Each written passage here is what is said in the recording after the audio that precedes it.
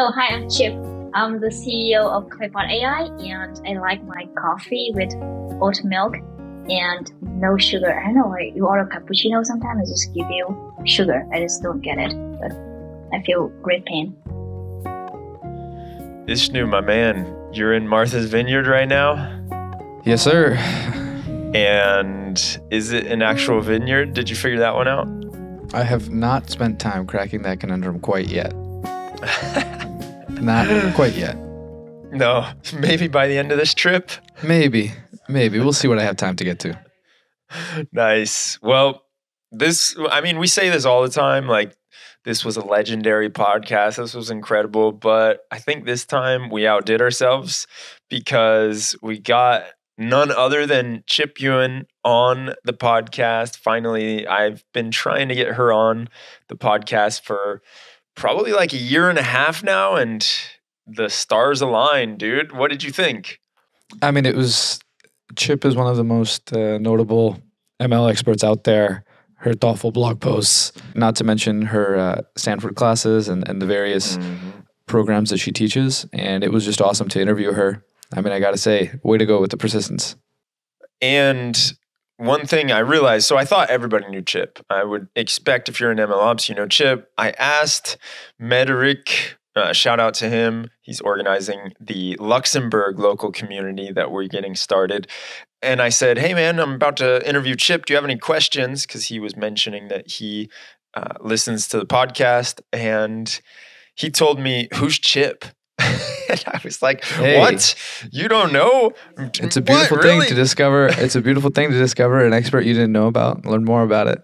Yep. So for those who do not know, Chip obviously did everything that Vishnu said, but she also was working at Snorkel before she set out, and now she is the CEO of a company called Claypot AI. And this conversation was brilliant, man. There were so many cool ways that she looks at things. For me, I will say my favorite was probably when she talked about how she likes to learn and how she likes to force herself, basically put herself into situations that she knows will make her learn. It reminded me of this video I saw from this guy named Johnny Harris. I don't know if you saw that video. It's like these forcing functions and how you can basically like supercharge your learning.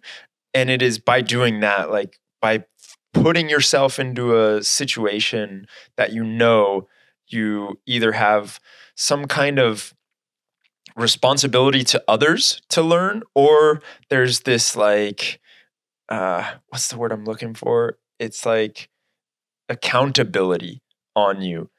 So you have to learn.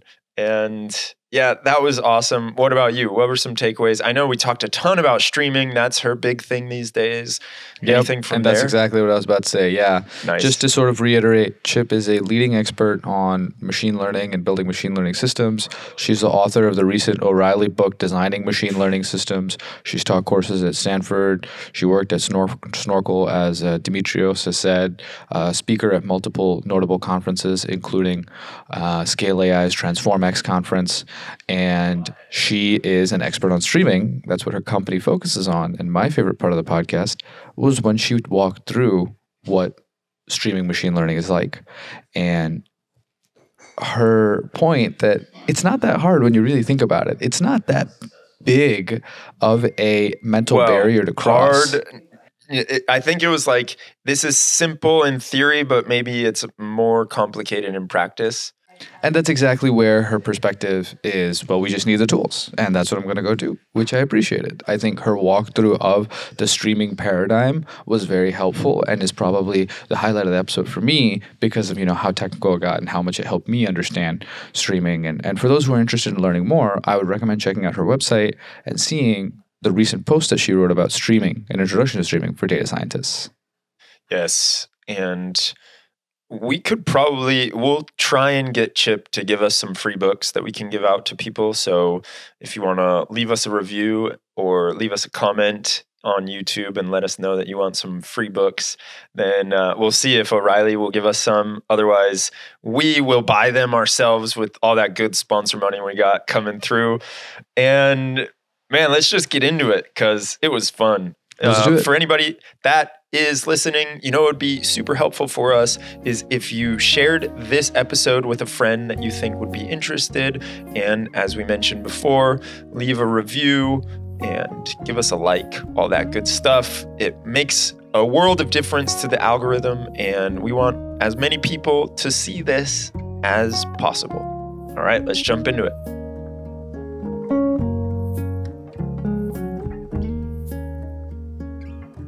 I want to ask the first question.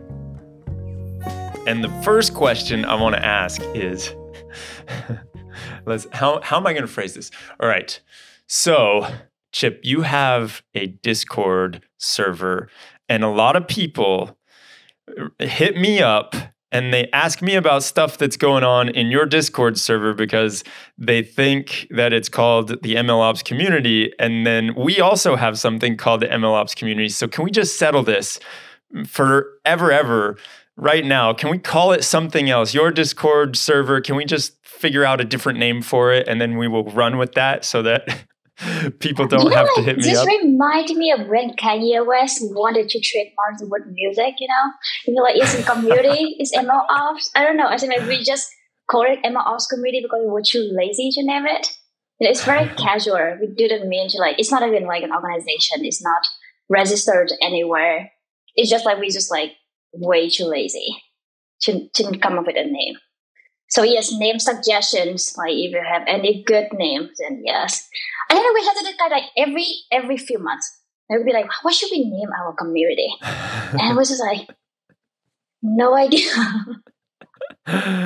I'm just saying it because sometimes I'll get hit up by people there's this cool thing that Eugene Yan's doing in the MLOps community. Where can I sign up? He's great, I'm isn't he? I would love for Eugene Yan to be doing something with us, but I think you're a little bit confused here. Eugene just did one thing with us, and then I haven't heard from him since. So there's a new name. We got to figure out a new name, and we'll. We are I guess taking it'll name be suggestions.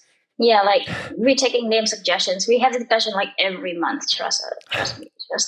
There we go. So yours is real people deal. have, for us, we are more we just we just a bunch of people who just gather on Discord. It's not really I know it's not really an organization. Does that make sense? Yeah. Well, that being said, it is awesome what you're doing, and I think you're sharing a ton of cool stuff in that Discord. For anybody out there that is not involved in it, go check it out. We're hopefully going to separate the names, and so we'll call it the Discord MLOps or the Slack MLOps. We gotta figure out something, and we're open to suggestions. And so tweet at us, tweet at Chip.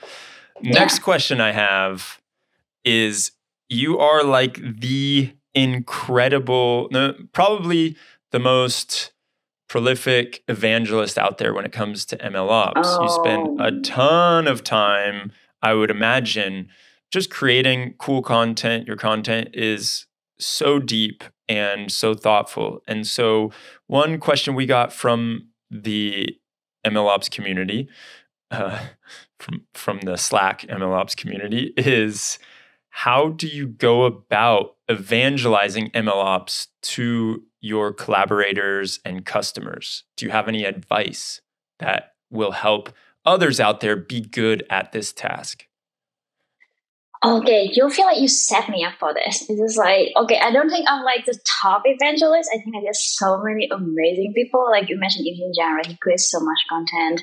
There's so many, you create incredible content. You're consistent. I feel like I'm more casual. I don't do I do enjoy learning. I think maybe that's something I feel for me. I don't think of it as evangelism. For me, it's more that's a topic I want to learn, and it just happens that for me, one good way for me to learn is to try to talk to other people about it and try to summarize. And so I thought whenever I write a little topic, I first talk to people, and then I make note, and then I try to organize. And in the process, wait a second, that doesn't make sense. So, and then I get feedback from other people, and then when I publish it, I get a lot more feedback. So it's just a way to learn. Yeah. Yeah, that's super helpful. I mean, there are a lot of people out there that are writing and authoring content, but what always strikes me, as Dimitrios says, is how deep you go into pulling together what it is you pull together and how much structure you place on very novel topics, right? Or very cutting edge topics. For example, your pieces on streaming ML or how to approach ML systems design. And, I'm kind of curious, in the process of your own learning, let's say, you're learning about a new topic. At what point do you go about pulling together these posts? How do you do it? What's your system, right? I think people like hearing these kinds of things. So I'm kind of curious if you could share with us. So, this is interesting. So I do think it's like there is certain. Okay, so like let's be frank. Like we like attention, right? There are points when it was just like I haven't written anything for so long. Should I just pour something because you kind of miss the attention. Like you want, but then you need to fight it. So for me, like if sometimes I think like it's like a few months ago I had this idea, it's like a popular topic, but then it didn't feel genuine to me because like it's not doesn't feel like it's a topic that I'm actually interested in, but I write it because I feel like, this is because I think other people are interested in it. And then I didn't end up not publishing it. Because so for me, like there was a process, I first have to be very interested in the topic itself. So like I think streaming and how it was super cool, compiler, it was super cool. And I do think it's the best time to write about a topic is when you're learning about it, because then you have this like beginner eyes. So a lot of things that don't make sense to you might not also like a lot of things that seem confusing to me might also be confusing to other people as well. So I try to maybe know. So I think all my posts have another idea of learning about the topic. So like feedback much appreciated. And then I try to hunt down people that I think who are the best in the topic. If you ask my friends, it's like I guess I do a lot of like brainstorming. Like I just go to friends like, hey, what do you think about this? Like, first of all, like, if I were to talk to you too in a coffee, it was like, hey, have you heard about data contract recently? Because I'm thinking about like schema stuff, evolutions. And if they're interested, they could pick up and they're going to talk about it. And then I was like, okay, you know what? I'm actually thinking of making some note about it. Like, can I share it with you? And they were like, yeah, sure. Because like, if they're interested, then they would. Or like, they're going to, hey, you should, or they might go like, hey, you should talk to other people like this or person A or B or C because they're also in a similar field. And that is a process. It usually take me like months to write about something because I would imagine it would take that long to really understand a topic. Ooh, I love that. So it's almost like a collaboration and it is a collective type of learning. And also the idea of going out and writing about a topic as you're learning it is so true because you see things with those fresh eyes and others who are getting into it and diving in, they probably, like you said, have the same questions as they are trying to navigate the space. And so it's like you are making a roadmap for them and you're carving out a trail in the jungle of okay, you're really setting me up. Okay, like I feel nervous because I feel like when you have too much expectation on the result, you get scared. Like for me, I feel like if it was like, I'm right, and I want to be a roadmap for other people, it's like it's a lot of responsibility. And I just afraid that if I do that, it would never finish because it would never be perfect. Interesting. So just keeping it very low key and realizing that, okay, maybe these are notes, maybe this will evolve into a blog post, maybe it will evolve into a whole book, but you don't have expectations when you start out and you set off on the journey of what it will become. That being said, you did write a book. So I imagine at some point you had to make the decision that, okay, there's enough here. I know enough about this that I think I could put it in a book. How did that go? Vishnu, would you like to say something? No, I was just saying good point. Good point, Demetrius. Good call. And, same question about your courses, right? I saw, you've written books, you've taught courses at Stanford, multiple. How did those sort of more structured, maybe less exploratory sort of projects come about? Yeah. So I think It's also books or courses are also just way to learn. I'm not sure if I ever thought. So I think it may be tangential, but I'm not sure if you ever thought about like what would be the most important things for you to optimize for as a person. So I think I had been having this conversation with myself, I guess, when I was like, the most important thing for me is to like personal development. Like if you treat, I don't know, it's just, so I feel like everything I want to do is like to see like self progress.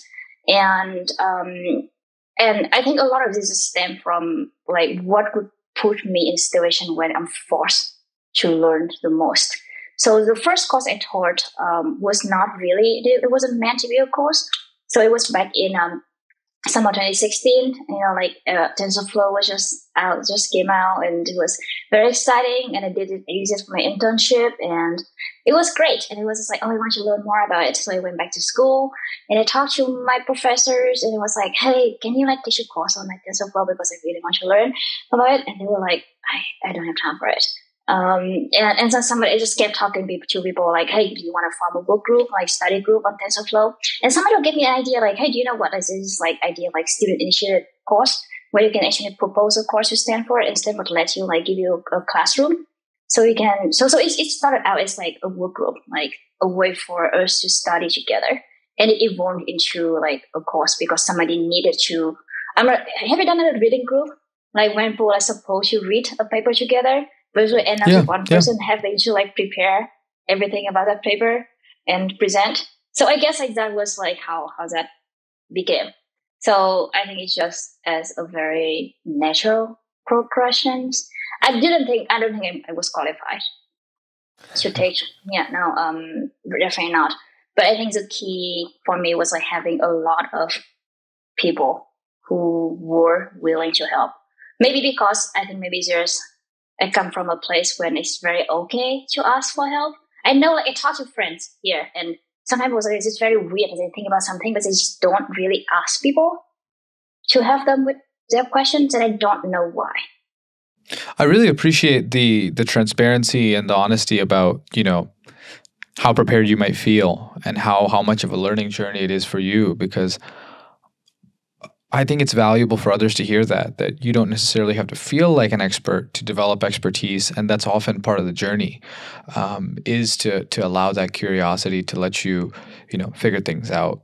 And letting something become a forcing function for you to have to grow more, because you basically set yourself up and you're saying, okay, how can I, like you said, how can I put myself in situations where I'm going to learn the most? That is a really great way of explaining something that I also feel like it's something I have and I like to do. And maybe I don't necessarily consciously think about it all the time, but I really appreciate the way you put that into words and you say, okay, this is something that I know if I go do this, it's going to make me have to learn. It's going to make me have to become better at whatever it may be that I'm trying to, I set a goal for something. And so you're, in a way, just, I don't want to say it's like assuring the success, but it is helping, making that become more of a, how can I put this? You are, in a way, assuring the outcome. And so I like that you're doing that. Now, when it comes to what you've talked about a lot online, I want to dig into some of this because I think the whole streaming ecosystem is pretty crazy to understand right now. And real time is something you've talked about a lot. There's probably like the easy question that I wanted to get into, which is real time, when is it not needed to use real time? And I think that I see a lot of people quoting, and I've seen one of your pieces of work that's talking about how machine learning is going real time.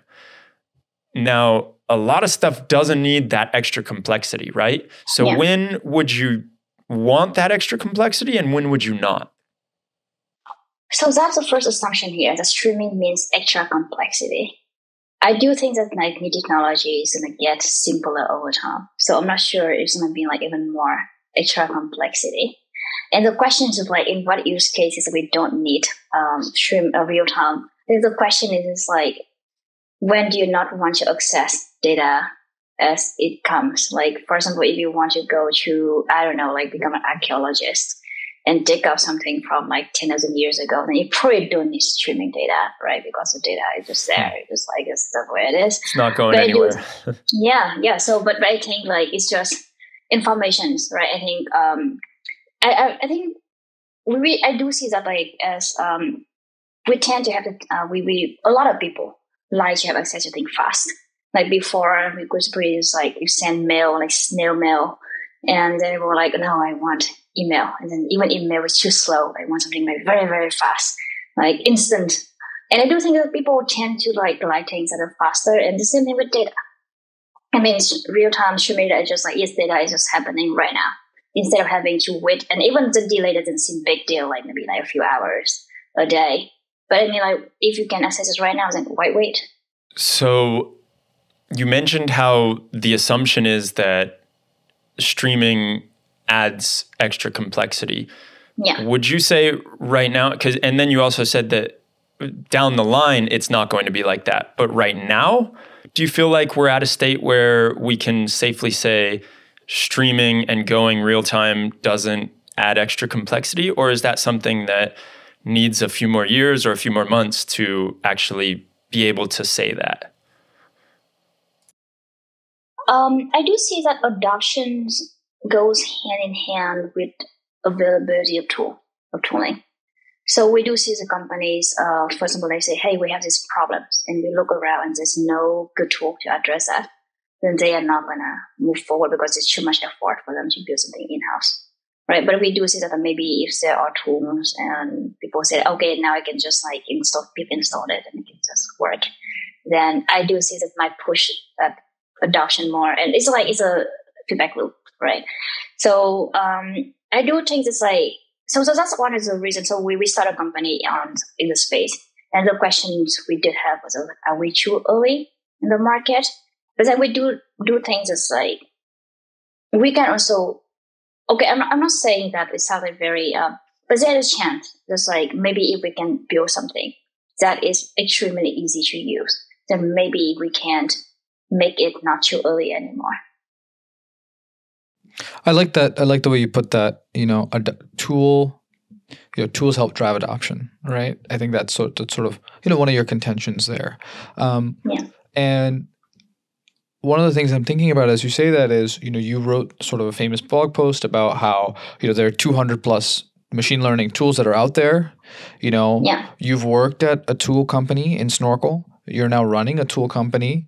You have a lot of expertise in terms of just like thinking in terms of machine learning systems. Tell us some of the things that you think a lot of tool-focused companies get wrong right now. What are some of the things that are not being done well? Some of the mistakes that are being made that should be avoided? Yeah. How to offend everyone in a single podcast? Just curious. You don't have to say any names. I think maybe not what other companies are doing wrong. I do think that a lot of them are incredible. Sure. And I do think it's as I'm starting a company and I'm trying to build a tool, I appreciate that process a lot more. It's give me a new light to appreciate it. Wow. A lot of time I look at it, yes, it's so easy. Just the idea just seems so easy. Why this company? You didn't really appreciate how the tools got adoptions and how the design process. But now I just appreciate. So I feel every company out there is doing really amazing as long as they're still alive. That is already amazing. I can share that a lot of our mistake ourselves because I'm a first time founder. I've seen it at other companies. Not just the company I worked at before, but I also did help advise a few other companies. And also this own personal one is Claypot. Is originally we as engineer, I did not think about all the non-engineer stuff. That is very boring. But then one thing I realized was starting your company. You're just not building a product, but you're building a company. I never appreciate how much work it is like outside a product, because like, for example, when like, okay, we need people. And I was like, oh, wait a second. We don't even have the hiring process. Like we don't even have like because it's very easy to complain how broken the hiring process at other companies are. But sometimes it's just like when you had to build those services, really, okay, what do we do? It's just like, how do we make sure that this hiring process is better than all the hiring processes that we complained about before? So that's one thing. When you go to a product, it sounds very easy. Like, hey, talk to users, get feedback, and iterate. It just sounds so easy. But if you talk to 100 people, they're gonna tell you 100 things. And how do you know like who to listen to? I think the hard part is not that you talk to people, but like to decide like what to take into account. And like, even if you listened, and then how do you like translate that into engineering milestones? So I think like that is a lot of learning, because you have to balance between like opinions and data. I think sometimes it's like, okay, we need more data to make decisions, but you don't have like forever to wait for data. So you just need to like make decisions. And then you have all the guys self-doubt. It's like, how do I know that this is the right decisions? So I feel like it's tough. It's a tough world out there. Yeah, you're building culture, you're building a product, you're building a company. There's so many things to keep in mind, and also how you're incentivizing people. Like if you go out and have a sales team, the incentives you give the sales team are going to make them, it's going to create certain actions for them that could be different if you had different incentives, or same goes with marketing. And so it's fascinating to think about. And I have a question there. That I wanted to dive into. Interviews. You wrote a famous piece about ML interviews, guides to them.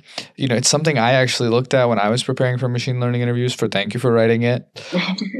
What are some of the things that, I'm not going to ask you what people do wrong, but what are some of the things that you think that you focus more on than maybe others, or some areas where you may have reinvented the interview process, yourself, and running your own company now that you're on the other side of the table?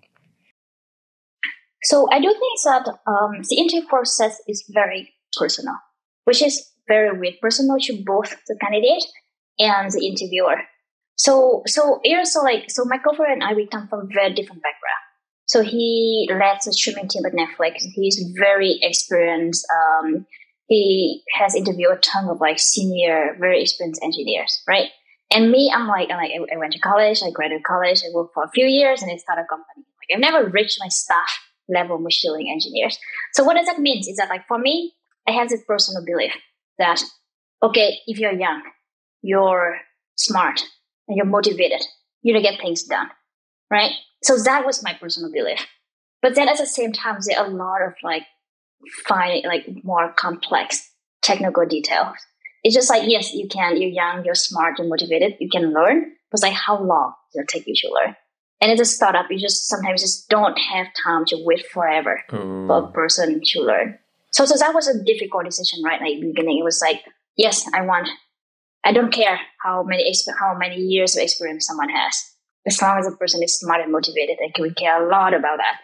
But then I was like, wait, but like, do we like, so I think we need to balance out our belief. Yeah. Finding someone if they're already there, or if they need to train to get there. And so I think that's something like we really like hiring is making a bet on the person. Like every hire is a bet. So yeah, and then like luckily at a startup, I guess you can edit the team quickly, right? But it still is painful, not only on the emotional level. I mean, like you can, if you feel like somebody is not right for the team, you can change that dynamic. And it's not okay. I think it's very hard because like as a team, you bring on someone. You meet them like yes, we bring you on because we want to build a company with you. you are one of us, right? And people join because they feel like they're joining this cause together. And if you let go of someone, like, okay, so if you're 100% company and if you let go of one person, just 1%, if you are a 10% company and let go of one person, it's 10%. And it's very clear, it's very obvious. Like, it's not something that, like, okay, the next day this person doesn't show up, so nobody's noticed. It's like everyone's noticed. And it's when you let go of one person, it's not just a person, everyone's gonna wonder, am I next? Because you feel like, because you work so closely with each other, you know each other so well, it's a personal connection.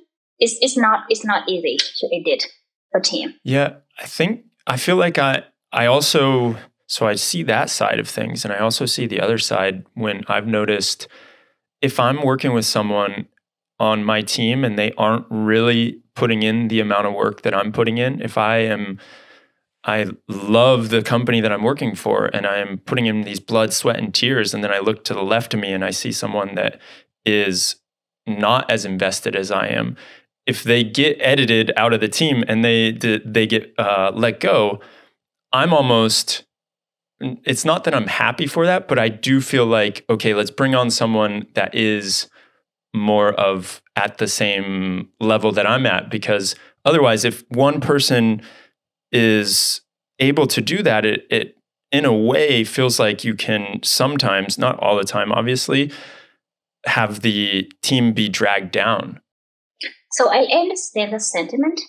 I do think that's like for a startup, you have a certain amount of like failure budget. So yes, even if you bring on the person that doesn't work out, it's a hiring failure. It's like you made the wrong bet and that's a failure. So yes, you can correct that and you can fix that, but it counts toward like the number of mistakes you can make. Yeah. I think that that's a very mature perspective. You know, I think these kinds of topics, it's an art, not a science. Though science can certainly help us understand how to do art better. And I think I enjoy hearing it from your perspective, you know, having been on both sides of the table as sort of, you know, both somebody that's thought about like a lot about interviewees and now as an interviewer. It's interesting to hear that shift in thinking that you've had. But without pivoting too hard, I really did want to ask you a little bit about your book, which recently came out, Designing Machine Learning Systems. Great book, very comprehensive. Thanks for writing it. Thank you. My question to you is, which topic do you wish you had gotten deeper into, or do you feel like there's now a lot more to write about now that you have the perspective of hindsight? Oh man, I feel like if you ask me today to be a list of topics, if you ask me a month later, it's another list of topics. That's fair. Changes so fast. Growing. It's not. It's just like keep on growing. I think. I do think that there are. Yes, there are. I wish I had gone more into streaming. I real time machine learning. I'm not sure it's a cop out answer. I do think that there are a lot more concepts that I wish I had gone deeper into. Like what? Like, don't talk about latency. In the book, I just covered a lot of latency.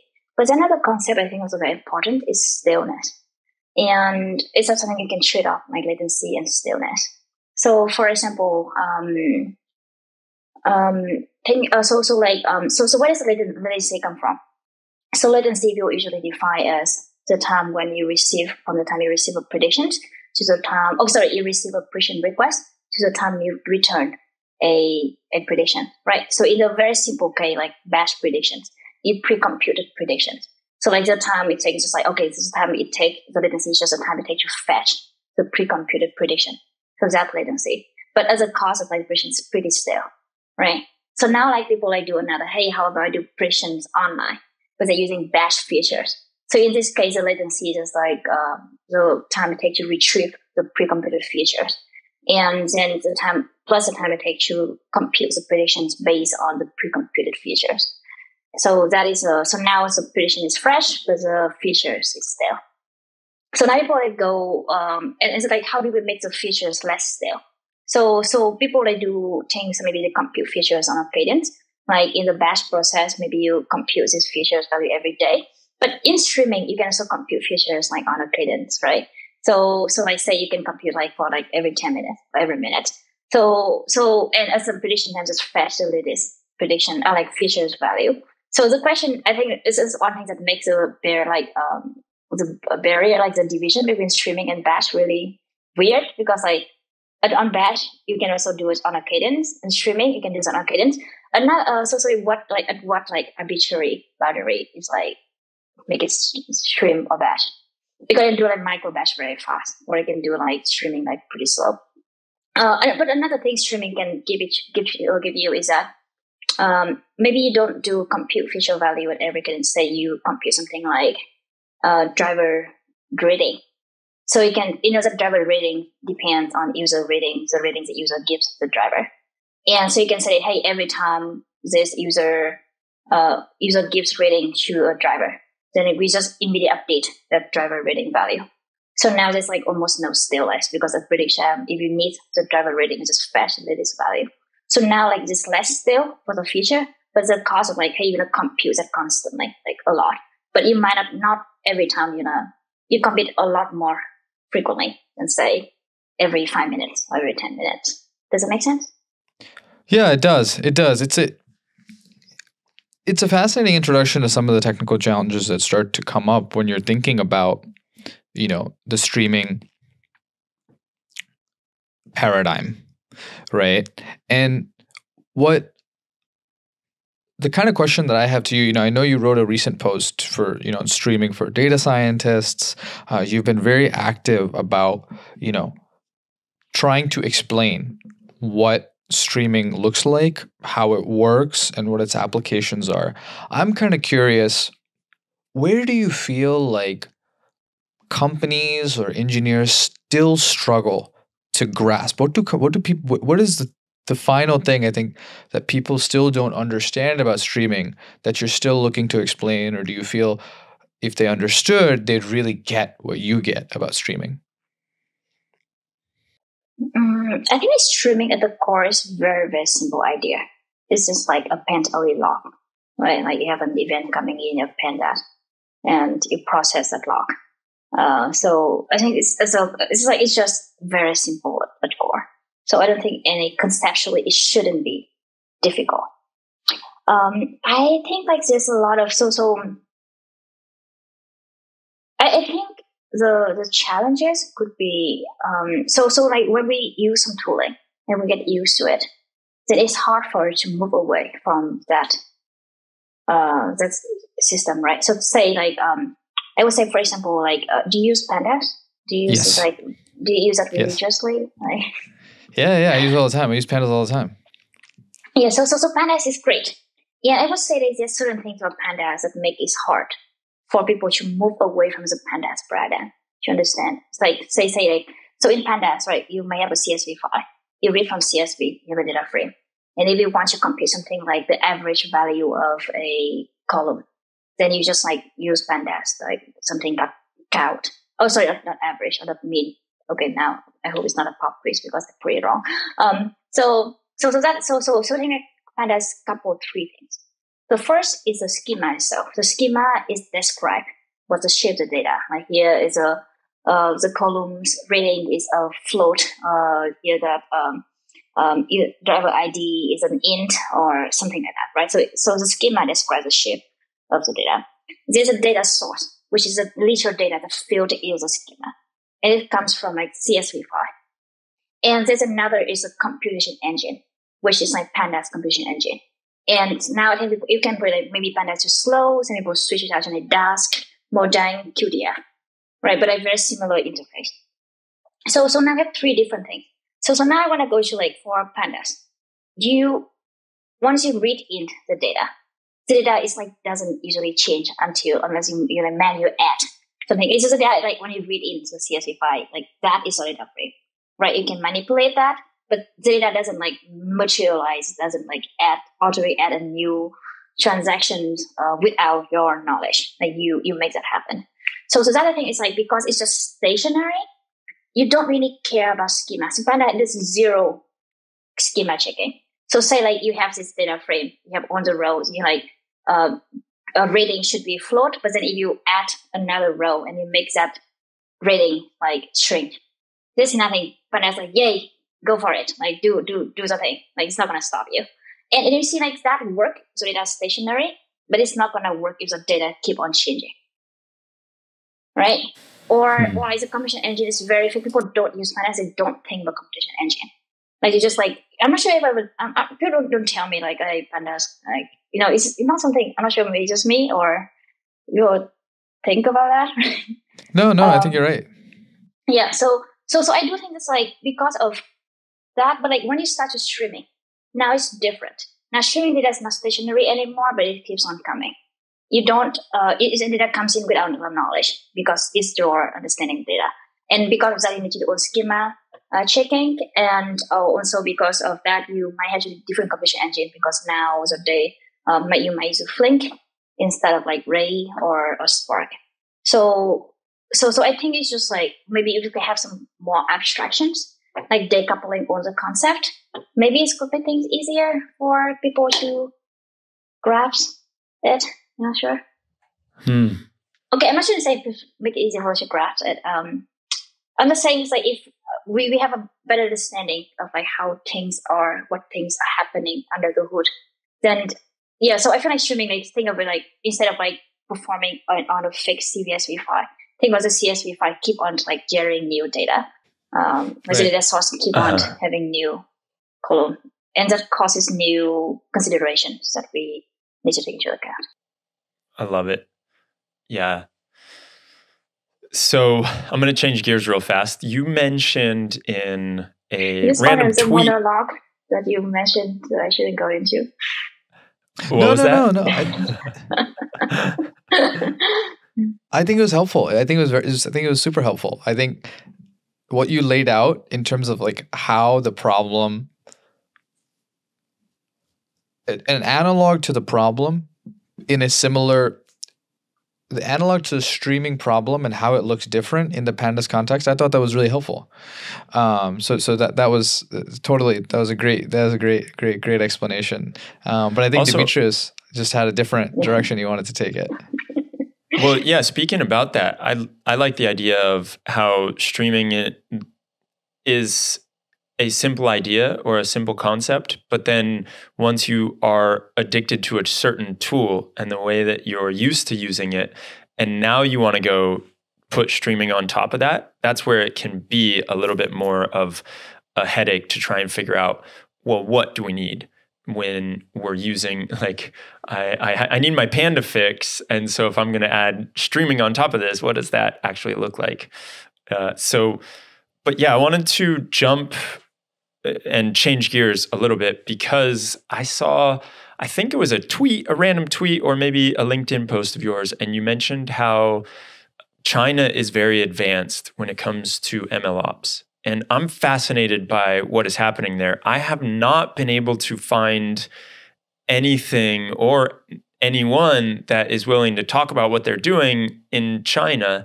And I want to know, can you like unpack what made you say that and why? Just a disclaimer that is pretty much a personal opinion. I have not conducted a nationwide survey for either US or China. I do think there's a lot of interesting things happened outside the West. And I do think, maybe I'm coming from Vietnam, I do think there's a lot of like Western-centric media viewpoint. And that applies to a lot of things, entertainment, politics, but also technology. So we do see that like a lot of countries that have very exciting things going on just don't really get enough coverage here. So totally. Yeah. So I do think that's like just like personal anecdote. I did talk to, I guess it's just like I just have the impression. It's hard because I know that I got a lot of like it's just funny. I mean, it's anecdotal. So in Vietnam, in our language, we say things that very not very precise, imprecise.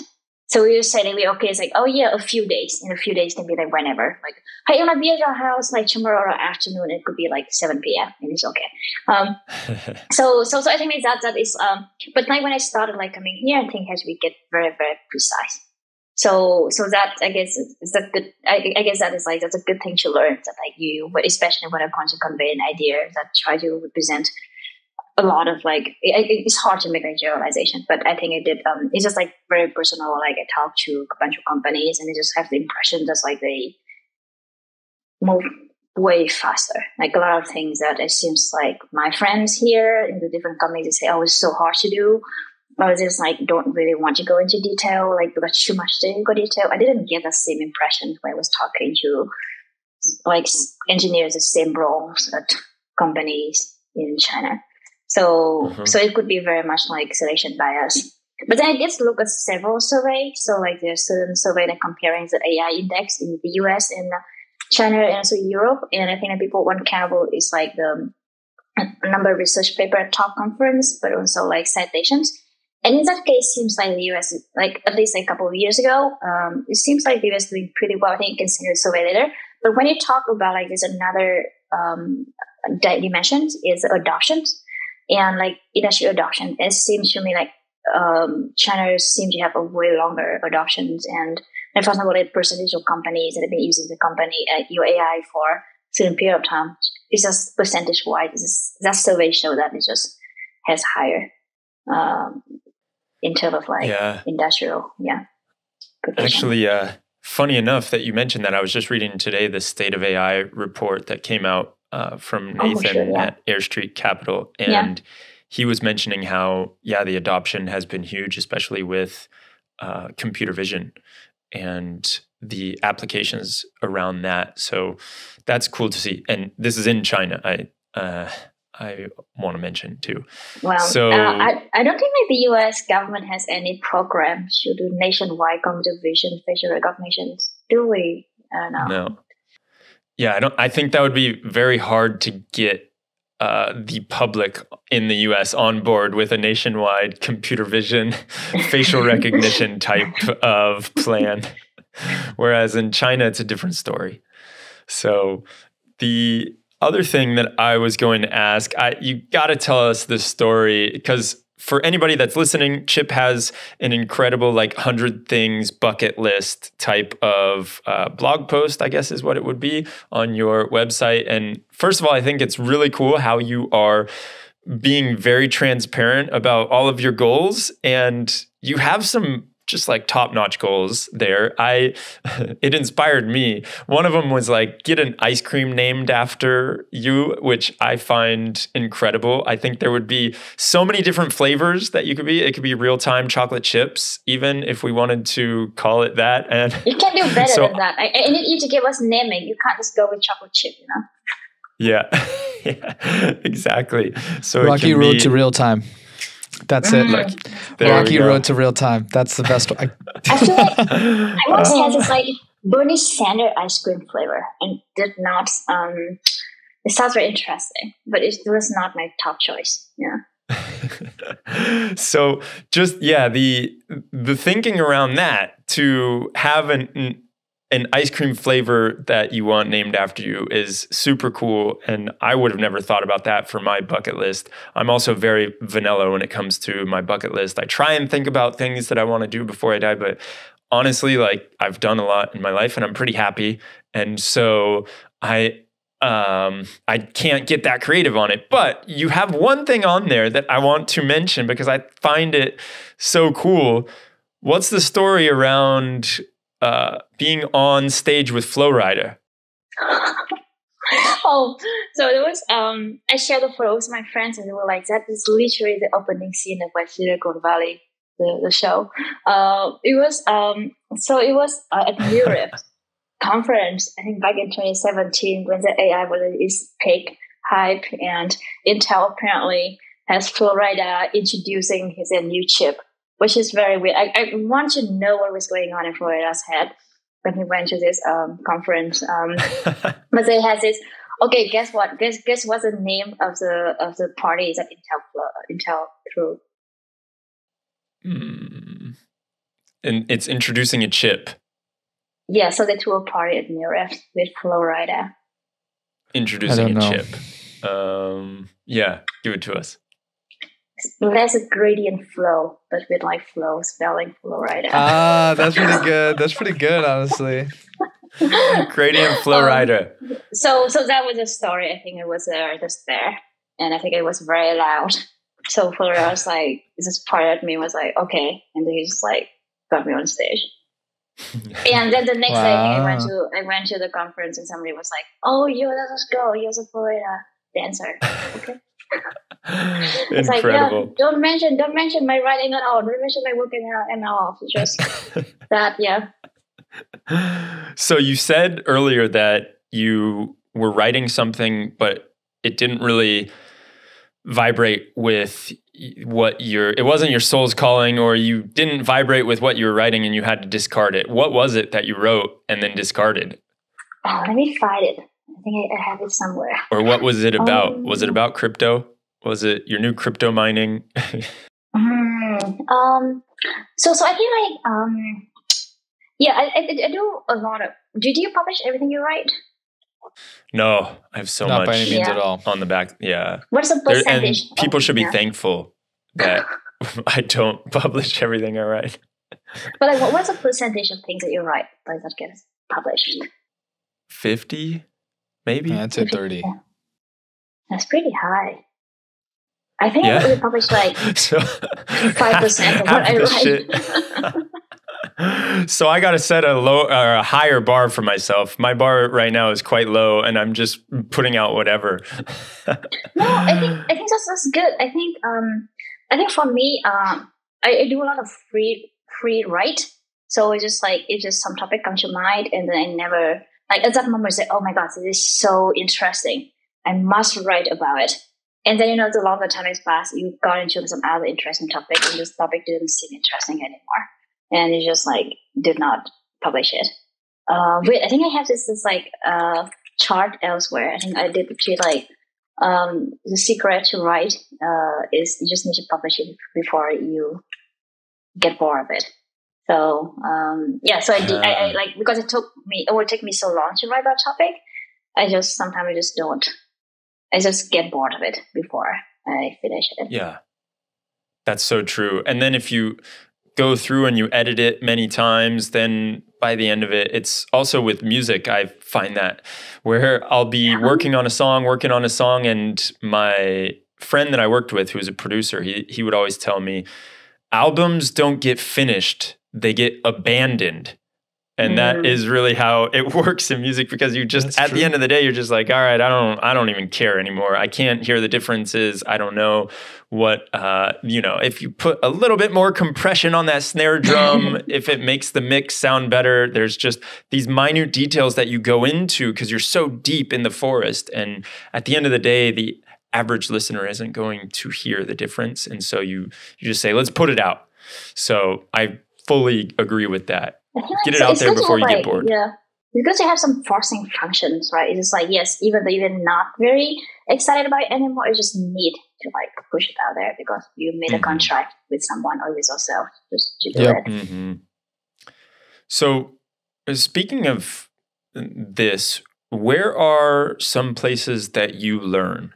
I imagine right now you still are learning, and every day, is it just learning with potential customers or people that you're interviewing out in the field? And I'm guessing that your learnings are also a little bit different than what they were a few years ago. But where are some places that you're learning right now? So, it also depends on the topic. So right now, a lot of my works, I need to learn about the stuff with real-time machine learning, everything around it. So a lot of how I do have people that I talk with regularly, the people I bounce off ideas with, and who are extremely generous with their time. And I always feel bad because I was just like, hey, can we catch up quickly? Because I have some ideas I want to talk with you about. And they would say yes. And then I would feel like, oh my God, I never do anything for you in return. So, so a lot of people, I think, over the years, I think and so I want to like contact people as well. So I feel like if somebody writes something, just I find that, oh, that is new. I didn't. It's like it's all exciting. I want to learn more. So I usually reach out to them, and try to find ways to just talk to that person. Yeah. So I think that's the one thing nice about like blogging, like writings and stuff, because I feel like if they have read my post before, then they are more likely to say yes to meeting. Yeah. So I was like, yes, it's like young, like I was people keep sometimes I tell my friends, it's like if they want to, like writing is not, the reward is not really getting followers, because frankly I'm not sure like what followers gives you, but like it's like the people know what you're interested in, and they know like, yes, that person thinks about this topic. I know what to talk to this person's about. I'm kind of socially awkward. Like if I go to a person and I don't know what they're interested in, I don't know what to talk to that person about. Like I don't know. But if I know it's like, oh yes, they write about this and I can talk about this. So that could be so talk to people. And I read. So right now I'm reading this book I really like. It's like complex adaptive systems. It's something very random to think about. Like, should I go into it? It's like, okay, don't get me start talking about this. I can talk about this for hours. So that is my weak spot. Excellent. Well, we'll leave that link for anybody that wants to go into it, and then they can reach out to you and talk to you about it. Last question I've got for you before we bring this home. It was one of the most upvoted questions when I asked the MLOps community what they would like to ask you. And it is around your journey on being in and out of academia, and where do you ultimately see yourself? What is academia? Is the idea to be a professor at some institutions? I wouldn't say it's necessarily professor, but yeah, someone who teaches or someone who writes papers. That's what I would think academia, or does research. Yeah, I think of doing research as finding answers to questions that people might not know the answers to before. And I think a lot of people think of research as like you have to produce something. Like maybe you have the answer, you have to write it up, it has to be peer reviewed to say that the answer is correct. I do think that's like for what we're working on right now is in a pretty new territory. So we are like looking for answers to a lot of questions. We might not write papers, but we do some sort of like another knowledge exchange with other people who care about the same topic. So I don't think it's academia, but it's a pursuing of knowledge. Excellent. Chip, this has been awesome. Thank you so much. It's been a long time coming. I am so thankful that you came on here and you shared your wisdom with us. It's so cool. Thank you so much. Thanks for having me, and sorry about the name confusion. I really didn't mean to be like, hey, we are against MLOps community. It's really just the lack of effort. Like it was really just like we just couldn't think of any name. It's hard. Oh yeah, well, hopefully I was joking about it, but if you did, we'll figure out different names somehow. Maybe we'll change our name so that people can figure that out.